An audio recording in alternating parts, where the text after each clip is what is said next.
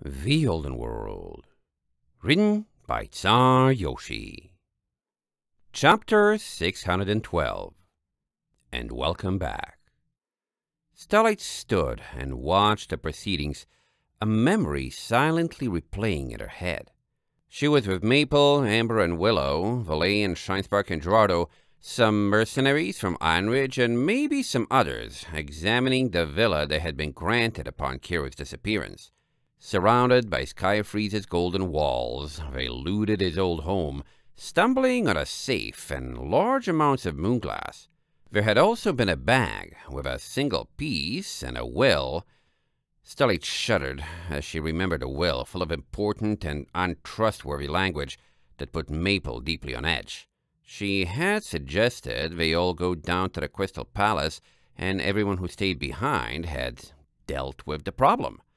She didn't recall anything about Puddles' name, but then again, she had pushed the incident as far from mind as possible. "Kiddo? Hey, kiddo! Wake up," Puddles growled. "I'm asking if you want to know more about Stanza." "Huh?" Starlight perked her ears. "Stanza? Maybe?" Diego frowned. "Stanza. It's a name that surfaces from time to time on his Valley documents. Best we can tell, it's someone related to Chauncey who is contracted by Gyre to build and run a penitentiary there for Garshiva's heretics." "Royal business," Wallace muttered. "In my days, the condemned were kept in Garshiva's own cathedral fortress prior to execution, but advances in transportation technology made it recently possible to hold them off-site, so in response to citizen concerns about that many villains in the Empire's capital, Meltdown decreed such a site be built. It was one of her first acts upon appearing in a position. The contract was awarded to a joint venture between Isvaldi and Jaya, and that's as far as we've stuck our beaks and noses into it. You likely know my feelings on Garshiva's heretics." "Funny coincidence. That's where I was for the last 2 months," Puddles said. "It's where Starlight was taken too." "It's not a nice place," Starlight swallowed. "It's definitely not ran by good ponies." "Can confirm," Valet nodded. "It's evil. That place itself is pure evil." Wallace looked concerned, but Puddles didn't give him time to talk. "Hello? On a timer here?" She raised an eyebrow. "Think fast, kiddo. Where have you seen pipes like the ones in those tunnels before?" Starlight raked through her memories, thinking, and her eyes widened. "Your room. The place in Isvaldi with the lift. All the walls were made of pipes just like those." Valet blinked, then nodded. "And they were pretty flimsy too. But bananas, you're right." Puddles grinned. "Odds are that lift's still broken. If you want to learn something very interesting." She tilted her head, neck bouncing slightly like she wasn't entirely in control of her muscles. "Sounds like Valet's already going down there to look for a certain scientist. Maybe you've got a reason to go too now, "And what's your reason for giving me a reason?" Starlight countered with an eyebrow of her own. "Why do you want all of us to go beneath Isvaldi? What are we supposed to find?" "You too, parent squad." Puddles shrugged at Wallace, Marina, and Diego. "I've told you before about all the nasty experiments Chauncey's scientists do to me down there. This is your chance to see what's really up. What I want?" Her eyes narrowed. "Weren't you listening? I'm switching sides, getting in good with the good guys one last time while I still can. And the best way I can do that is by putting your enemies in a bad place. Telling you how to look for all of their secrets." Maple frowned. "Our enemies or yours? And why are you losing control anyway? I know you're not lying, because you could run if you thought you had a chance at self-preservation." "Oh, this?" Puddles looked down at herself. "Turns out, eating a whole Wendigo heart has some pretty serious side effects on a Wendigo with a pony body. Who would have thought?" She shrugged again. "Turns out, all it takes is a little bit of my own material, and I start slipping, almost like you bat ponies in Moonglass. Only I have a lot more control over where and how I go. I've had complete control over this body for a long time now, really. I could probably even grow her a third eye if I really tried. Marina grimaced. Please don't. Puddles winced. Hey, I'll have you know I treated your daughter's body perfectly well. Look, come on, look at me. She beckoned Marina closer. Sure, she may be a little scrawny around the ribs, but do you think you could have done better getting stabbed and having your limbs torn off and being injected over and over with weird substances? The only thing I've gotten to eat this whole shebang was a single wedding cake, and that wasn't very pleasant coming back up. She looked briefly green. Cautiously, Marina examined her, Wallace nodding sagely. You're beginning to trust her, I see. She could easily retaliate from that position. Shut up, Marina hissed. This is my daughter, and she ran her thick, scarred hooves through Puddles' coat, checking for abrasions or lacerations, or anything else wrong. Nothing, Puddles said quietly. I can guarantee you a mortal going through what I did would be dead many times over. And look, who kept her body alive? Marina looked up, grimacing, tears in the corners of her eyes. What are you playing at? Trying to show you I'm sorry without saying I'm sorry, or... Puddles yanked on her mane in frustration. Being a good guy is so sappy sometimes. Look, I am Wrath incarnate. A creature made from disharmonic magic. Rampaging and enforcing some arbitrary prick's careless wishes is my destiny. It's the short end of the stick, the shameful side of the kiddie pool, and I've always wanted nothing more than to say screw my race and screw the pain and punishment for not following the directive and do what I want. How was I supposed to take a body that doesn't feel physical pain from ponies being nice and kissy to each other and not want to get a taste of what every harmonic life form in the world gets to live with by birthright? Slinging insults and starting fights may be in my nature, but I refuse to be constrained by that. I refuse! Bananas, Valley whispered, staring at Puddles with shaking eyes. I really wish we had seen each other for more than just that day or two in Goldoa. I really think I could have learned a thing or two from you. Maple looked at her hooves, glowing faintly with pink radiance. And now you're dying. Whether I finish you or not, and we have everything we need to put the real Puddles back together. Puddles glanced at her. Who said anything about dying? I'm just slipping away. Of course, you've seen enough to guess what will happen from there. Marina sighed. And you expect all that to change anything? All the suffering and heartache you caused us merely by existing? Creature of chaos, Puddles shrugged. It took me a while to get things adjusted. And when you think about it, what would hurt you more? If your daughter got sacked and replaced by a beast you could one day banish? Or if the new her tried to make friends with you and then one day you'd have to choose between getting her back and keeping... Her voice cut out like a broken recording, her muscles briefly growing limp. Marina silently watched, less than a hoofstep from her, then finally moved her mouth. Then what are you after, telling me now? Just want to part on good terms. Puddles' voice returned. It wouldn't hurt to hear I did well, either. I did keep her body safe, after all. Tracked down that singer, too, when she vanished, spilling the beans on how to follow up on some unfinished business. And I was telling you where to get the real Puddles' soul, too, before Miss Heroism here beat me to it. To hear? You did well? Marina shook for a moment, then wrapped her in a deep, deep hug. I hate you so much, she whispered. I want to see my daughter again. But letting someone redeem themselves before it's too late? Well, it's what Wallace did for me. If this is a trap, I'll never forgive you. But fine. It is impressive. I'm proud of you. Is that what it will take? Making your passing easier? Silly pony eyes. Puddles spoke with her mouth again, her voice once more back to that of a normal pony.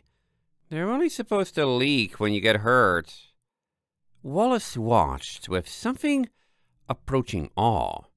This same creature that once tried to destroy our team with everything it had. Yet some force of optimism tells me this is real. Bananas! Valet grabbed her the moment she was released, squeezing Puddles from behind in another hug. Here's your hug, you flirty bum. I knew we had stuff in common.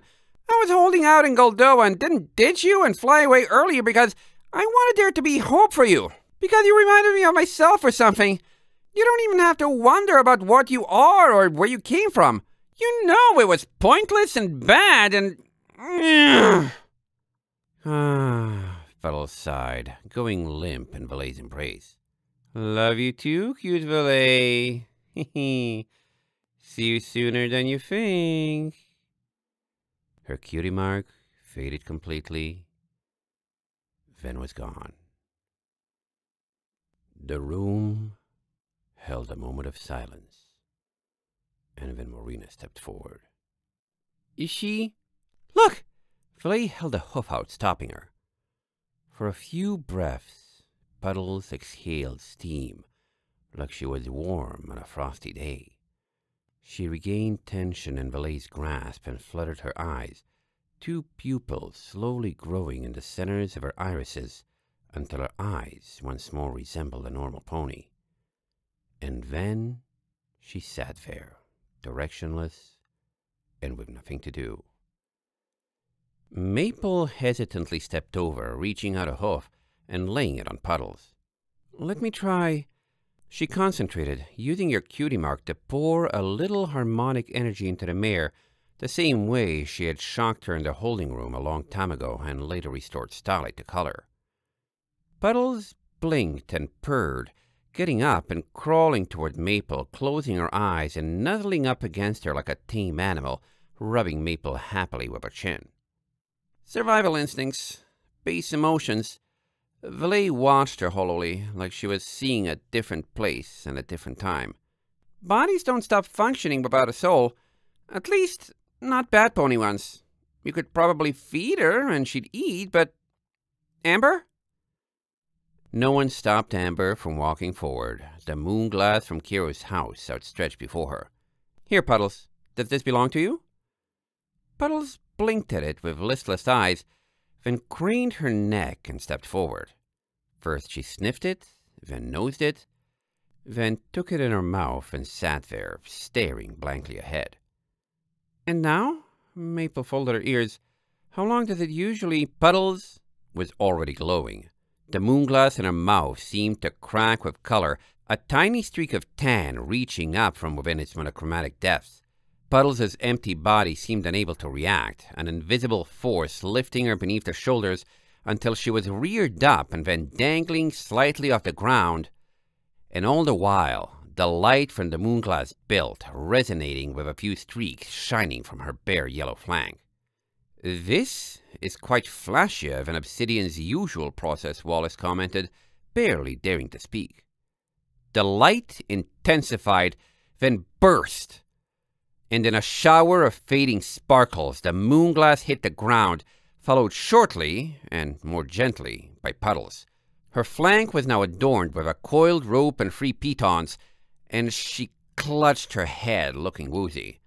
Ow! What happened? Puddles! Marina's breath caught in her throat. Puddles, are you back? Puddles sat up, rubbing her forehead. Mama? This isn't our ship. And Puddles feels funny. I need a nap. Puddles! Marina gently tackled her, wrapping the restored mare in a new embrace, covering her and stroking her mane, weeping openly. Puddles! Puddles, I missed you! Guess the real her talks like that too, Valet whispered, bumping Maple and Amber. Come on, girls. I think this is a scene that could use some privacy.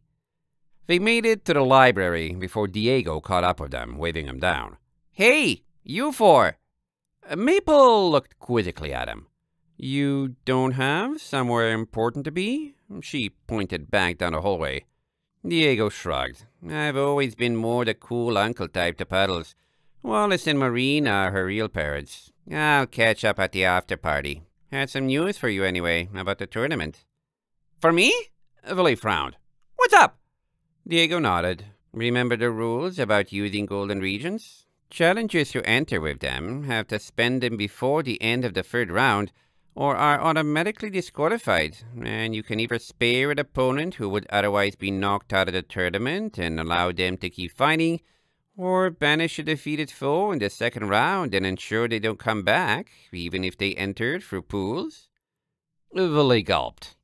Yeah. Did something happen with that fight with Grandpapa? I still have mine. He can't use one on me or something, can he? Since it was a tie? Pool entrants can use regions, yes, Diego nodded. And there's no limit to how many anyone can use, provided they have them. But no, none were spent there. We just wanted to tell you the opponent you were scheduled to fight next has met with an unfortunate fate and had someone decide to remove them from play. Emma brightened, nudging Valet. So what's that mean? Does Valet get a free round for her opponent not showing up? Diego cleared his throat. No, she's merely been rescheduled. Tomorrow, so you'll have time still to rest up. Also, your new opponent is Marina. Seriously? Valet's ears fell. I have to fight two of you guys back to back? Well, the odds were for it, to be honest, Diego sighed. We're some of the best competition the tournament has to offer, and round 2 is gated by those at the top. The good news for you is, past this fight, and you're through for sure, into the 3rd round. And with all of us getting what we wished for here and now, he glanced back down the hallway.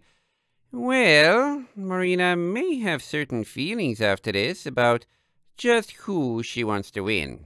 Our wish has just been granted after all, and by none other than you lot. So, she might... Valet blinked, eyes widening. Give you a free round? Hardly. Diego chuckled. Marina likes a challenge, but I think she'll let you win if you give it your all and show her what you can do at your best. Good luck, Valet. We've found what we were fighting for in the tournament, and now we hope you will too. Valet grinned. And all you want now is a good fight? Sure, I can give you that. Tell Marina I'll see her in the ring. I shall deliver your message, Diego replied, bowing and turning away. Thank you again, he added. We shall forever be in your debt. Valet chuckled, rubbing the back of her neck. Well, we'll try to do you proud. End of chapter 612.